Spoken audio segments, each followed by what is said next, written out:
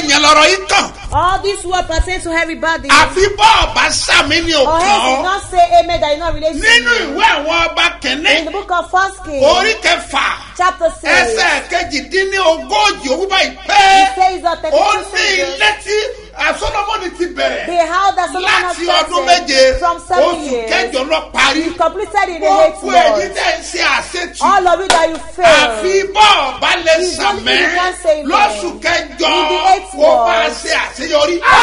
you will succeed. Ẹ̀là ìkàdí In the ìbàdí name of ìbàdà. Jesus. Mo sọ bí I wòlíì. speak as Ó prophet. ṣàṣetì mọ́. Amen. Ó yàtọ̀ ṣàṣeyọrí. Amen. In the name of Jesus. Amen. Sakaraya gbọ́wọ́ Olúwa. Zechariah heard the Ní voice orí of God kìíní, in chapter ẹsẹ̀ 1, kìíní, verse ìwé 1. Sakaraya. Zechariah. Ó ní mo gbọ́wọ́ He Olúwa. said, I heard the voice Kò ṣe of pé mo God. gbọ́wọ́ Olúwa. Not that I heard the voice of Etí God mi on my tó sì head pé that says, oṣù yìí this month, tí ń ṣe oṣù kẹjọ, which is the sixth oṣù month, tó máa pa ọ́ lẹ́yìn the month that will make you laugh joyfully, ó dẹ̀ sunkún mọ́, and you weep no ìkorò more, òsì mọ́, no more bitterness. àfi tó o bá lè sọ It's only if you can say mo amen. dúró bí I wòlíì, stand as prophet. Ọlọ́run mi pa ọ́ lẹ́yìn ayọ̀. My God will make you In laugh the name joyfully. of Jesus. Glory God, Àwọn wo ló ń Jesus. ṣe Who are those that share ní this social program media? on social Ó media? ti bẹ̀rẹ̀ sí You rẹ́rìn started laughing already. Nǹkan mélòó How many ló fẹ́ things kó ló wá fi pa do you ọ́ want the Lord to make you laugh with? Share the program as much as you can. You know, in the name of Jesus, I decree, as the Lord leads tí ẹ̀mí rẹ̀ and wá the Spirit níwájú Olúwa before the ẹni Lord, tí èmi the dúró one that rises, ayé rẹ̀ máa dìde. the Lord will rise. Wọ́n ní mo gbọ́ òun Olúwa. He said, I heard the voice Oṣù of kẹjọ God. ni He's the Zachariah eighth ló month. sọ bẹ́ẹ̀. Zachariah Mo that wí said lórúkọ so. Olúwa. I pronounce the Lónìí name of the àní Lord lónìí. today and Mo today. gorí òkè lọ I move to the láti mountain inú ẹ̀mí wá. from the spirit. Ọlọ́run máa pa ọ́ lẹ́rìn ayọ̀. God will make you laugh Ọba joyfully. kìíní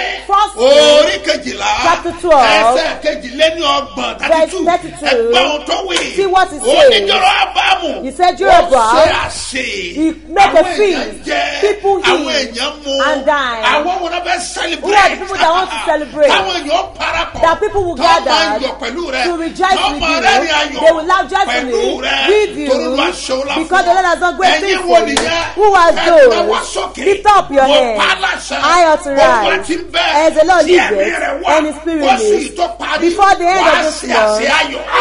Lord of great In the things. name of Jesus. Lórúkọ Náwó Jésù. ẹ̀ méjèèjì. Stretch your Ẹ hands. pariwo. You will Ẹ shout. sọ pé màá ṣe àṣẹ ayọ̀. I will have a feast Náwó ẹ̀ of joy. Stretch Sọ your pé Olúwa hands. máa pa mí lẹ́rìn-ín. Say the Lord will make you Ọwọ́ laugh. ẹ̀dá. Raise your Sọ pé ọwọ́ hands. mi méjì méjì. Ìjọ rẹ̀ lẹ́sẹ̀lẹ́sọ̀. Fẹ̀rí sọ fún Sátánì. Olúwa ti tún gba ògo. Ọwọ́ rẹ̀ méjì méjì. Ìjọ rẹ̀ lẹ́sẹ̀lẹ́sọ̀. Fẹ̀rí sọ fún Sátánì. Olúwa ti tún gba ògo. Ọwọ́ rẹ̀ méjì méjì. Ìjọ rẹ̀ lẹ́sẹ̀lẹ́sọ̀. Fẹ̀rí sọ fún Sátánì. Olúwa ti tún gba ògo. Olúwa ti tún gba ògo. Olúwa ti tún gba ògo. Ó ti tún wálẹ̀. Ó ti tún wálẹ̀ yẹn. Ó tún tira mọ́tò. Ìbára ká. Ó ti kálẹ̀ tuntun. You build a new house. Ó ti bímọ tuntun. You be a good children. Àtọ́ lè lọ́yọ̀. So you can conceive. Olúwa lápẹ̀kọ̀. He's the Lord that takes all the Àwọn ọmọ glory. ayọ̀ bẹ́ẹ̀. Hey, that means Ìrànlọ́wọ́ something. dẹ̀. Hey, pastor. Ó ti gba físà. You receive your visa. Ó ti tún gbogbo. He's the Lord that takes all the glory. Ọwọ́ náà méjì méjì. Ìjọba lẹ́sẹ̀lẹ́sọ̀. Fẹ̀yì sọ fún Sátánì. Olúwa ti tún gba ògo. Ọba rẹ̀ méjì méjì. Ìjọ rẹ̀ lẹ́sọ̀lẹ́sọ̀. Fẹ̀yì sọ fún Sátánì. Olúwa ti tún gba ògo. Ẹ náwó ẹ̀ méjèèjì báyìí. Lift up your two hands. Orúkọ Jésù The lẹ́ẹ̀kan. name of Jesus. Wàá wá Christ. pariwo. You will not shout. Oṣù kẹjọ yìí. This month. Olúwa pa mí lẹ́rìn Lord, ayọ̀. let me laugh Ó joyfully. yà lọ. Orúkọ Jésù.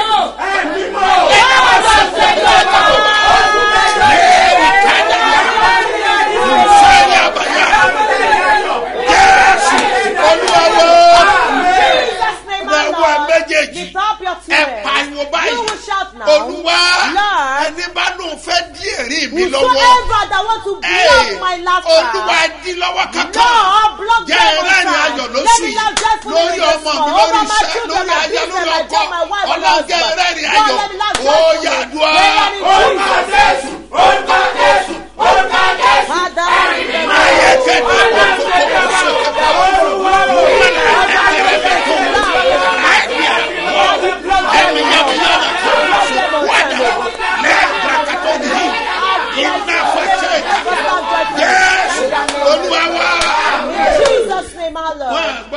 Hey, your blood must not be used for atonement.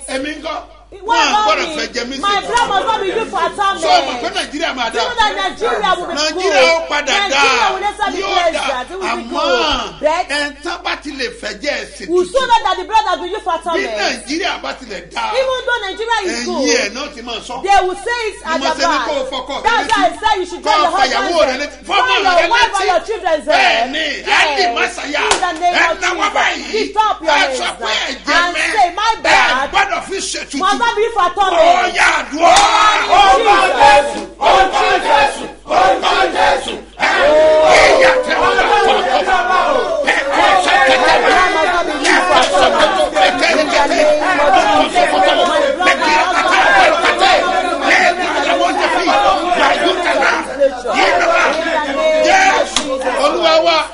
I authorize, not suggest, because it's the month of laughter. Whosoever that wants to laugh in this month of your laughter, in the name of Jesus, I will shut them out. In the name of Jesus, in the name of the Lord, I will shut them out. Reign as king. In Jesus' name, hallowed. Ìpàdé àdúrà ọlọ́jọ́ mẹ́ta tó bẹ̀rẹ̀ oṣù kọ̀ọ̀kan bẹ́tàìdà 1, 2, 3 níṣẹ́ bí ọba headquarters ìwọ náà wà ó testimony rẹ̀ dádúró. Ó tún ti dé bẹ́tàìdà 1, 2, 3 ìpàdé àdúrà tó máa wáyé bẹ̀rẹ̀ oṣù kọ̀ọ̀kan oṣù kẹjọ ọdún yìí ti dé. August visit tọ́nà kò rí ẹ̀. Thursday August 1, Friday August 2 àti Saturday August 3 ni o. Ó yá ètò yàrá máa bọ̀ kájọ gbàdúrà kó gún ó ṣẹ́. Kíni ò jẹ́ kára nùgbà kagbọ́mọgbà ìbùkún yẹlu wà látòkè. Ní ṣebí ọba headquarters. Ṣebí ọba bus stop gbárẹ́mú ìdí omi yẹn pọ́ńtẹ́rì àyíbàdàn. Aago méjì òwúrọ̀ la ń bẹ̀rẹ̀ lọ́jọ́ mẹ́tẹ̀ẹ̀ta. Oníṣòjì àgbáyé ni. His Eminence Apostle Dr. S.M.O. Mustapha JB. Bàbá ṣebí ọba àtọ̀pọ̀lọpọ̀ olórí ẹ̀mí ló máa wà ń bẹ̀. Tó o bá lè wá sí ìpàdé àdúrà bẹ́tsáìdà 1, 2, 3 ti bẹ̀rẹ̀ oṣù kẹjọ. August visitor. Ayọ̀ ìdùnnú orí rẹ̀ máa bá wọn náà lálejò lórúkọ Jésù àmì o. Lára àwọn tó máa rẹ́rìn ayọ̀ lóṣù yìí. Part of the people that will laugh joyfully this bí o bá tiẹ̀ sorúkọ rẹ ń bẹ̀ tẹ́lẹ̀. Even though your name is not written before. A kọ orúkọ rẹ síbẹ̀. Your name is written. Wàá bá wọn rẹ́rìn ayọ̀. Join them to laugh joyfully. Wàá rẹ́rìn ayọ̀. Wọ́n wàá bá ọ yọ̀. Wọ́n wàá bá ọ yọ̀. Wọ́n wàá bá ọ yọ̀. In the name of Jesus. Wàá dẹ̀ ṣe bí ọba. Jésù Olúwa wa. Ìwé òwe la máa wò láàárọ̀ yìí. Ìwé òwe la wò fún àkọsórí wa. Ẹsẹ̀ wúrà orí kọkàndínlọ́gbọ̀n ẹsẹ̀ ìkejìdínlógún 29:18. Àyàgà òwe orí kọkàndínlọ́gbọ̀n ẹsẹ̀ ìkejìdínlógún òwe báyìí pé ẹwú tẹ̀lé mi. Níbi tí ìran wòlíì kò sí. Níbi tí ìran wòlíì kò sí. Ènìyàn á ṣègbé. Ènìyàn á ṣègbé. Ṣùgbọ́n ìbùkún ni fún ẹni tí ó pa òfin rẹ̀ mọ́. Ṣùgbọ́n ìbùkún ni fún ẹni tí ó pa òfin mọ́. Nígbà kejì. Second time. Níbi tí ìran wòlíì kò sí. Níbi tí ìran wòlíì kò sí. Ènìyàn á ṣègbé. Ènìyàn á ṣègbé. Ṣùgbọ́n ìbùkún ni fún ẹni tí ó pa òfin mọ́. Ṣùgbọ́n ìbùkún ni fún ẹni tí ó pa òfin mọ́. Ìgbà kẹta ajá kápọ̀. 1, 2, go. Níbi tí ìran wòlíì kò sí. Ènìyàn á ṣègbé.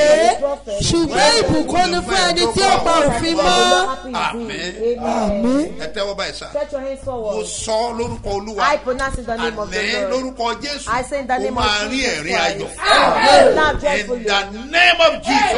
Lórúkọ Jẹ́ kí Jésù. gbogbo èèyàn pé. Let's greet Happy everybody. New Month. A kú oṣù tuntun. Lẹ́ẹ̀kan sí i. One more time. Happy New Month. Nínú ilé yẹn mo kí yín pé. I greet you that family happy new month. Ẹ káàbọ̀ sí oṣù ẹ̀rí. Welcome to the month of Oṣù testimony, ayọ̀. month of joy, Oṣù ògo. month of Oṣù glory, ìbùkún. month of blessing. Lórúkọ Jésù. In the name of Ó máa rí Jesus. àánú gbà. The Ó yẹ ká ṣe mercy. kankan. We're supposed to do Mo rántí something. ìjọ́un. Ẹ̀yin Olúwa lógo.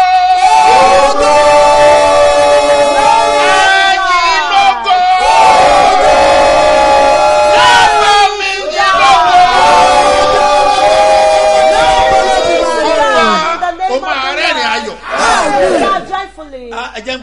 Let me pray for the birthday celebrate. And people celebrating wedding anniversary. The Lord has said the heaven and earth will bless you. Today is a day of joy for you. It's a day of laughter for you. You are not manifest in the name of Jesus. Your marriage will be meaningful. Your life will be sweet. The Lord will make you love joyfully. Your marriage will not scatter. Today also, I can never forget. About 22 years ago, I can never forget that day that the Lord make us laugh joyfully. That was a day of laughter. It was a day of laughter. The day God break you from the barrenness is the day of joy. That is the day of Solomon Justina's birthday. Happy birthday to you. Acquire joy, be. I pray in the name of Jesus. I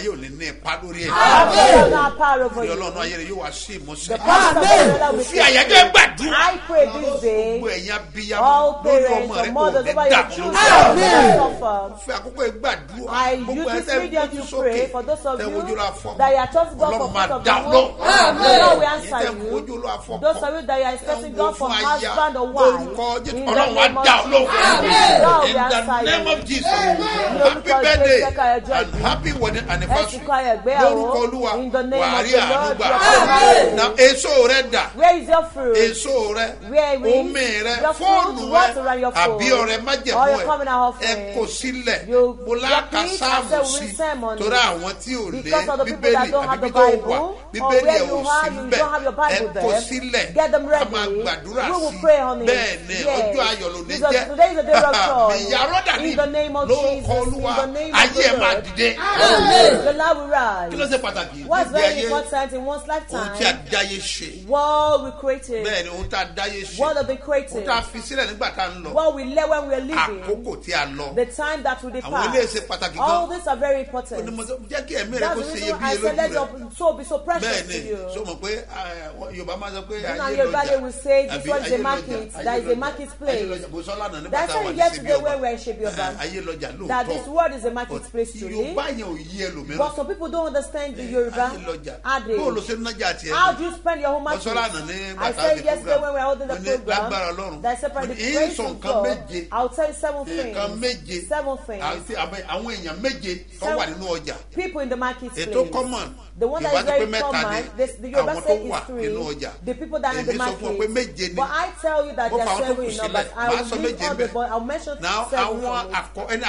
The first category of people that are in the marketplace. Part of different things or 7 people that are in the market. Number 1, the first thing, the people that go to the market with their goods to sell. When they were going, they went with their goods to sell their goods in the market. The first person, the second set of people. The people that escort the people that sell their goods in the market. Some people place their goods, some are in the market, in their shops. That they help them to sell goods. They are sales. The people that have shop that is selling goods, so that they should be careful because of the people, their representatives. Yes. People that went to sell their goods in the market and the representatives, sales representatives, making sure the third one is the people that went to buy goods, the buyers. The first one that escort one, they just help somebody to buy goods. They don't have what to buy, but they are like spectators because they don't have what to buy in the market. They will just escort you. They too have their own goods. If you buy clothes, you buy headgear, everything. When you are going, you can help them to buy sneakers. Those are the people that escort one. They are like spectators. So, the fifth one is that the people that went to price goods. How much did you sell this? How much is your bonfita? How much does your gold cost? How much does your shoe cost? How much is this access? There is nothing they will not price. And they don't have money to purchase it. These are the people that went to price goods. They went to price goods. Àwọn kẹfà ní àwọn tó tẹ̀lé àwọn tó lọ nájà. Is the people that follow the people that went to price goods. Yes, wọ́n lọ nájà. They went to the market to price goods. They say, I just want to go and price it. Let's follow them. Some people say, I want to follow them. It's not a good thing to say you want to go and price it. I want to go and purchase or buy goods. I want to go and sell goods. You can say this word is a market. That's why I'm telling you what they call market. And such people that are doing it. Sorry, number 7. The 7th one is the spectators. The spectators. They will not come to Friday. They will just wake up in the morning and dress up. They will dress up. They are the ones that look so good because they are spectators. They will just go. There is no shop that you don't know. That we have a lot of them. Now let me tell you, spectators. Some people you may not understand. You know, I explain with you for the marketplace. And this word is the marketplace. I want to explain to you. Some people will say there is no country they've not been to, but they never traveled. If you talk about America, the states they are computerized. Only want to pay you, but they never travel once. You think maybe they've traveled before. There is no car they did not know. You say this model car, they will say that, they will mention this and that. Where is their car key? They don't have the car key. They don't have any car. They are spectators. I will be the one to tell you for you to wake up.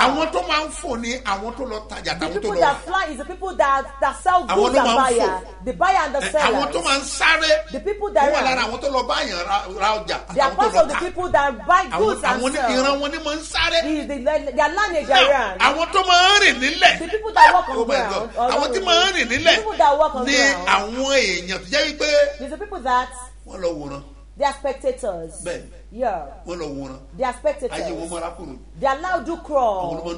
They will be the one that their life is stagnated. They will never see anywhere to go to. The people that went to price goals. They went to price the goals. They are allowed to walk. They will be the one that will run the life of their beggars. They live the life of being begging for hands. They'll be begging for hands. They will spend on people. They can't spend on their home. They'll be able to spend the money where we work for. That everybody is supposed to give me this so money. Give to them. They'll be talking about your such will not fly. And the people that fly are sellers. The sellers are the buyers. There are some people that they misprice, that they turn away all their goods. The people like Jonah. That was what affected taxes. He was the one that affected their lives. All those people that said we have a lot of things that will continue. But people that will bring the program today, they will hear a lot of things. The things that are hidden, that you need to know. Yeah. Now, what did Jonah do? What did he do? He went to the market to buy goods. He did not go to do anything. What God sent him is a different thing. But God asked him to go to Nineveh. He wants to pass from Joppa. He was the one that affected others. What happened to them? What the Bible talks about them? It was recorded, but you would not know until I tell you. It was the book of Ezekiel, chapter 27, 10 verse 6. Àwọn ọkọ̀ tásìsì ní èrò ní ọjà rẹ. The ship of Tarshish, this thing of this. A ti mú ọrẹ sí. And they make one to replenish. A sì ti ṣe é lógo nínú àárín òkun. They are going to the middle of sea. It was Jonah that destroyed their life. It was Jonah that dedicated them. That was where they had been buried in the sea. They went to purchase goods in Joppa. Joppa did not have any problem. Joppa give them goods and they collected their money. But in Tarshish, that was where the money has been collected. All the merchandise, they used to pass through Joppa. All the goods just perished to the sea. Because they so àwọn alásìbárí ènìyàn wà. Òun ló fàtẹ́ pé àwọn kan tó bá bá wọn rìn báyìí wọ́n lè ba ayé èèyàn jẹ́. Lọ́ọ̀dì galabasa ọ̀la máa lágbára láàárọ̀ láyé sọ fún ọ àwọn wíníwíní ọ̀rọ̀ tó kà sí onídẹ̀ máa lé on the one bẹ́ẹ̀ ni tágbègbè bá ti gbà ẹ́ láàyè máa bọ̀ wá láyé àbò sẹ́ni mo pàṣẹ gbogbo èèyàn kéèyàn àwọn abánimọ̀jà yóò pè ní eyeyeye ó ní pàdé wọn. You will not meet them. Tọ́jú ohun èlò ẹ sílẹ̀. Get your tools ready. Omi. Water. Èso. Fruit. Àti fóònù ẹ mo fẹ́ súre fún. And your phone I want to bless you. Bẹ́ẹ̀ni.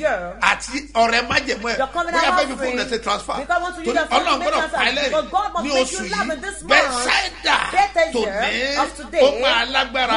Omi jẹ́ ṣe pàtàkì. Òróró bẹ́ẹ̀sáìdà tóṣù yìí ó ti wà lẹ̀. Kò sé míìsì. Ẹnìkan lómi yẹn. Kòkòrò ajẹnirun mọ̀ parẹ́. Bóòlù ti ṣẹlẹ̀. How does it happen? Ó kọ yín. Hallelujah. Orúkọ mi ni Ìdòwú Olúwakẹ́mi. Mo wá láti Òkè Ọ̀dọ̀, sáìdì Ìdíròkò. Ọpẹ́ mo fẹ́ dúpẹ́ lọ́wọ́ Ọlọ́run fún oore tí Ọlọ́run ti pa omi Bẹ́sáídà ṣe nínú ayé mi. Àti wípé mo wá sí Lúfọ̀ Ọ̀pẹ ní last month torí mi ò wá rí. Ní gbogbo ìgbà tó máa ń ṣe ó máa ń wù mí kí n máa ṣùgbọ́n kò sówó mọ́tò lọ́wọ́ mi. Ìgbà tó wá dé tó ṣe kọjá ẹ̀ mo ṣáà rí pé mo dúpẹ́ lọ́wọ́ Ọlọ́run mo bá wọn nípìn nínú ẹ̀. Ó yẹ kí n sọ nígbà tí wọ́n béèrè pé kí la fẹ́ fi dúpẹ́ mi ò rántí sọ yẹn. Wọ́n ní pé ṣọ́ọ̀ṣì ibi tí mo máa ń lọ kérúbù ni mo máa ń lọ. Àwọn ogun kan ń ṣẹlẹ̀ nínú ayé mi tó yẹ kó lágbára gan. Wọ́n wá ní kí n ṣe ìràpadà ẹ̀mí mi. Mo wá wò pé èlò ló ń tẹran wọn ló máa tó 20,000. Mo ní mi ní ju 10,000 lọ lọ́wọ́. Mo ti ṣe oríṣiríṣi iṣẹ́ tó wà ń bẹ̀. Bí mo ṣe dórí òkè yìí lẹ́mi Ọlọ́run sọ fún mi pé owó tí wọ́n fẹ́ fi ṣe ìràpadà yẹn ó ṣe san sórí àkáǹtì bàbá. Mo wá ní mo ti gbọ́. Ìgbà tó yá mo fẹ́ san. Mind yín sọ bẹ́ẹ̀. Bẹ́ẹ̀ni sir. Your mind says so. Ìgbà tí mo fẹ́ san owó yẹn mo ṣàrí wípé àṣé kò sí owó kankan lórí ẹ̀mọ́ yàtọ̀ sí 10,000 yẹn. Mo ń ṣe bí ẹ̀mẹ́ta kò lọ. Mo tún pa àwọn tó wà lọ́dọ̀ mi pé kí ló ń ṣẹlẹ̀ kò lọ. Àwọn easybuy wọ́n kàn já 5,000 lọ orí ẹ̀ ni. Mo bá bẹ̀rẹ̀ sí ní ronú. Ìgbà tó yá Ọlọ́run ṣe mo tún rí 2,000 sí. Mo kọ́kọ́ san 7. Ìgbà tí mo délé mo sáré wá owó yá mo san 3 yòókù. Mo ṣáà san 10,000 yẹn. Ìgbà tí mo wá délé ó wá di ọjọ́ Wednesday mo ń gbọ́ ìrì òwúrọ̀ lọ́wọ́. Ìgbà tó mo kàn ní pé nǹkan bíi tòsíìsì yẹn kíní kan kàn bẹ̀rẹ̀ sí ní dún ni yún kí lè léyìí ó de ṣinṣin ó máa tó bíi 6 níbi gílóòbù yàrá mi. Mo bá ń bu omi Bẹ́sáídà yẹn mo bá bù ú lù mo kọ́kọ́ bomi ẹ̀ lù bóyá dàbí pé gọ́ọ̀mù lomi ẹ jẹ́ nìyẹn. Àwọn ìṣẹ̀lẹ̀ bẹ̀rẹ̀ sí ní pọ̀ gan ó bẹ̀rẹ̀ sí ní pọ̀ débi pé mo snap ẹ̀ mo ṣáà pa gbogbo. Kí ló dé lẹ́yìn? Dáàdi eléyìí ṣèṣe lásán o. Ilé ti pọ̀ jù láyé. Kí ló dé?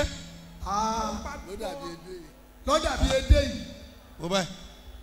Mo rí pé mo pa gbogbo wọn tán. Ọlọ́run dẹ̀ fún mi ní ìṣẹ́gun yẹn. Ìgbà tó wá di pa wá. Ṣé olo kẹ́míkà tó fi pa wọ́n ni?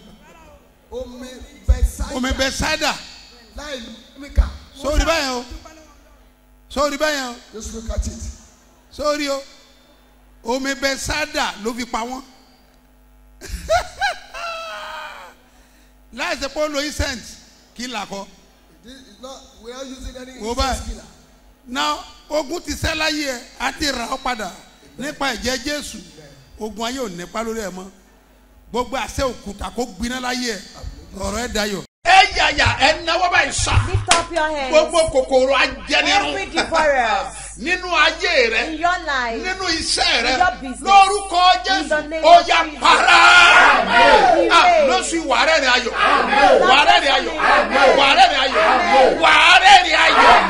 In the name of Jesus.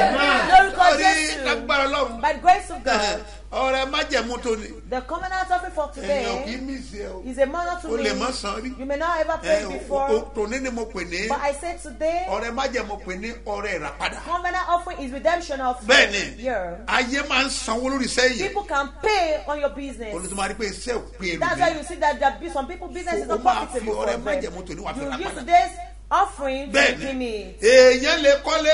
One can be building a house that you know completely. Ayé ló wà díẹ̀. That's the one that's behind you. That if they say there is no wicked work, you just see that fly is just come to your shop. When is that coming up? It's not ordinary. It's Bethesda water.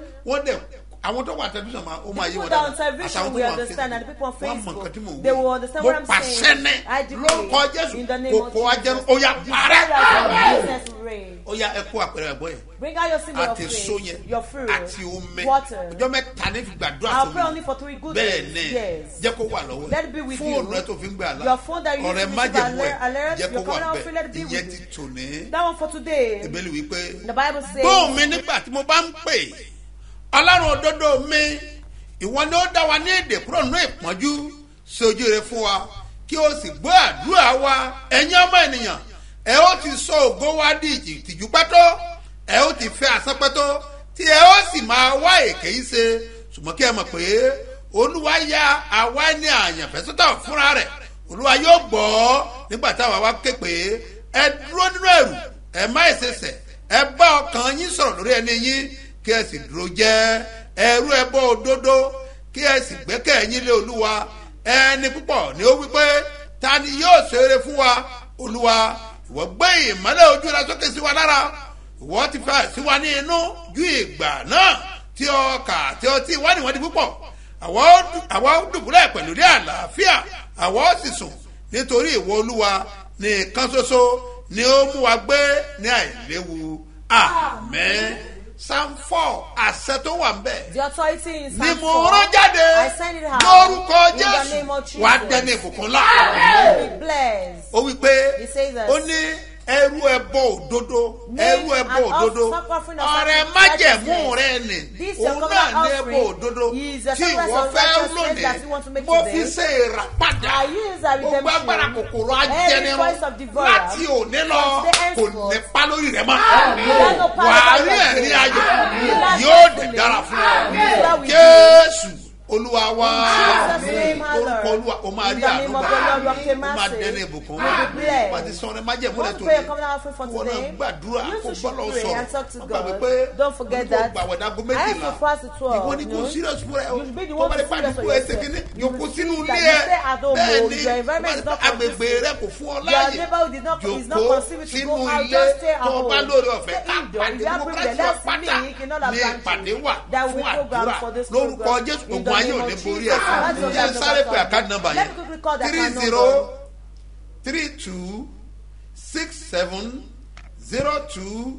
3032670285 gbọ́lẹ̀ kan sí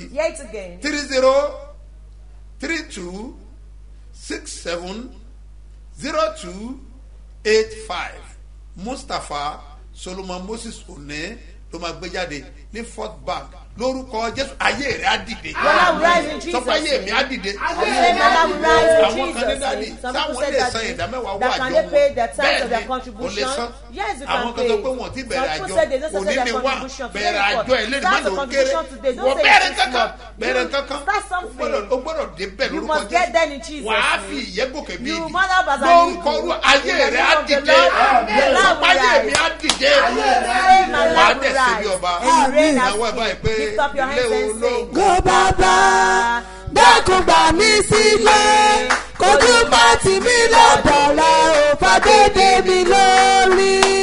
Mo bless àpẹẹrẹ àgbọ̀ àti òró tí wàá fi àná ẹ̀tẹ̀ rẹ̀ lónìí òde wa lórúkọ Jésù ọ̀run kò yà sí mi máa ò ń jáde báyìí wọ́n ní ògbó lọ oṣù yìí máa pé ọ wàá rẹ́rìn ayọ̀ wàá dẹ̀ sí bí ọba Jésù.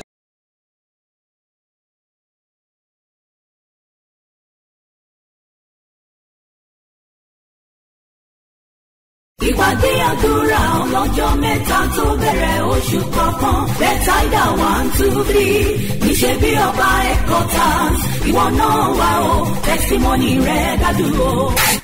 Ó tún ti dé Bethsaida 1, 2, 3 ìpàdé àdúrà tó máa wáyé bẹ̀rẹ̀ oṣù kọ̀ọ̀kan oṣù kẹjọ ọdún yìí ti dé.